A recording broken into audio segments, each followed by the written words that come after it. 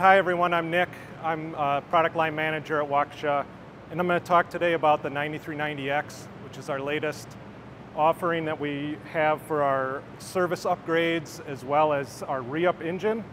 So 9390X brings some of our latest controls technology to our older 16-cylinder 9390 engines, where we have a lot of them in operation today, and it's a great way to bring some of the latest control systems to that product line.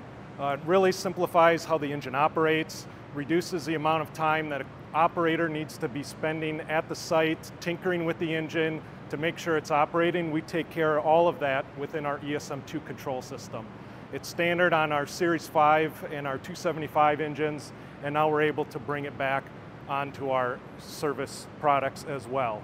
One of the great features of it is the air-fuel ratio control system, which is industry leading for maintaining emission levels.